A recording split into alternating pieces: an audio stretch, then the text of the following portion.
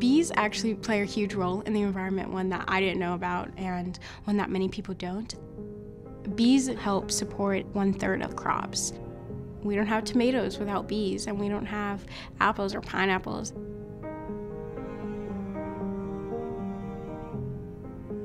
Beekeepers were having hives that were seemingly healthy, and then the next day, most of their worker bees would be gone. Colony collapse disorder has had some relations to pesticide use, and so I wanted to do something my senior year to help make an impact.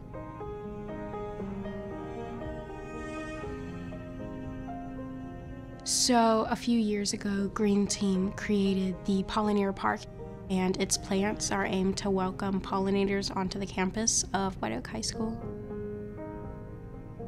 And that's how I learned what plants are for pollinators, and that's what really had me just finding an interest in, the activism of the environment.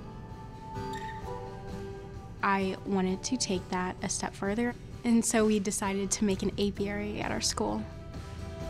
An apiary is like a collection of beehives.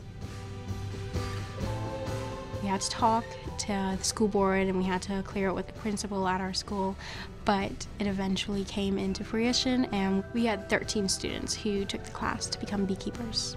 And from then, the bees were brought onto the campus. It's definitely nerve-wracking the first time going out there and feeling that and hearing them on you. You're just not ready. It's just completely mesmerizing, especially if you can hear the faint hum that they all make, especially the queen bee, which is so identifiable amongst the others. A lot of people think that to help the environment, you either need a lot of money or you need a lot of time, and that's not true. We go out once a week for about 40 minutes. If everyone made small steps, together you're making really large steps.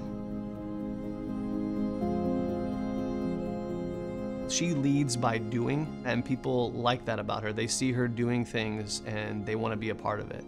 We also want to go virtual and talk to other schools around the country about how to bring bees on their campus and the importance of bringing bees on their campus as well. Albert Einstein made a statement that if the honeybee disappears from the earth, the human race will be gone in less than 5 years. Even if a whole bunch of these students never have their own honeybees, they are learning things that they will take with them the rest of their life. I definitely have learned you have really small creatures that play such a large role in your life. It just gives you a new perspective on the world, and when you look at things, there's a purpose for that.